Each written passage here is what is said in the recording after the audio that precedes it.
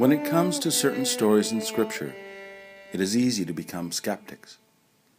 Too often, we leave little room for the ineffable, the mysterious, the non-rational. On the day Zechariah took his turn to offer incense in the Holy of Holies, something strange and mysterious took place. Suddenly, the angel Gabriel appeared to him and said, "Do not be afraid, Zechariah, because your prayer has been heard. Your wife Elizabeth will bear you a son, and you shall name him John. And you will have joy and gladness, and many will rejoice at his birth, for he will be great in the sight of the Lord." When St. Matthew speaks about God communicating directly with men and women, he speaks of dreams. When St. Luke speaks of the same thing, he prefers angels as the messengers.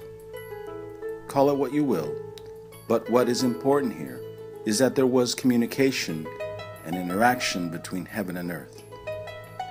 A new language only few could speak.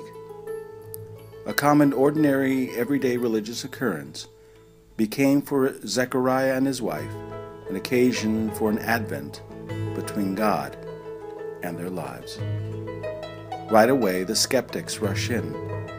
They know it all. Zechariah was up in years. It could have been a case of nerves, butterflies. He was emotionally overcome. He lost his voice. No angel Gabriel. It was in his mind and all psychosomatic. Our deepest spiritual experiences are ineffable. They can always be put into words. Maybe it was just as well that Zechariah couldn't speak, since he couldn't have explained it anyway, to those who would not understand it. You and I speak a language that many in our world do not speak. As we approach the birth of our Lord, let us try to teach them so that they can learn it too.